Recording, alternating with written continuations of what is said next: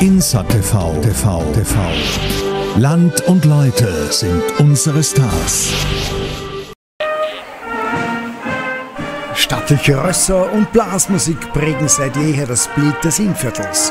Der Rieder Pferdemarkt bringt beides aufs Schönste zusammen. Unter dem Motto Mensch und Pferd wurde die Schwanthaler Stadt am Osterdienstag wieder zur Bühne für gelebtes Brauchtum.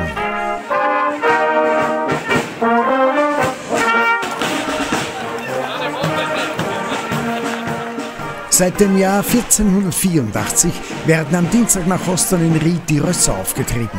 Prachtvolle Noriker und gutmütige Haflinger sind die Hauptdarsteller der Traditionsveranstaltung, die Jahr für Jahr die Menschen in Scharen nach Ried lockt.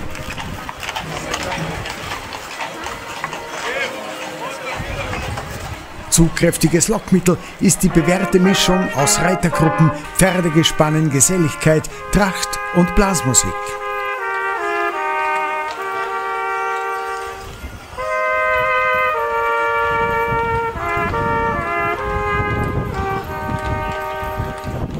Besondere Highlights waren in diesem Jahr beim Festzug nicht nur mottogetreu geschmückte Gespanne, sondern auch die bayerische Landesausstellung Bier in Bayern hat sich mit der Bavaria on Tour angekündigt.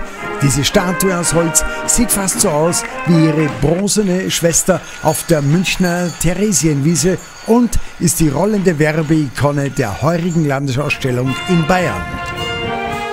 Auch die oberösterreichische Landesausstellung Mensch und Pferd war mit einem besonderen Schmiedewagen dabei.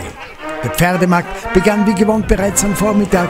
Zwischen 9 und 11 Uhr wurden am unteren Hauptplatz die Pferde aufgetrieben. Am Nachmittag folgte mit dem Festzug der Höhepunkt des Tages. Rund 150 Pferde, aufgeteilt auf 20 Gruppen, waren anwesend. Es folgten Pferdesegnung und Siegerehrung.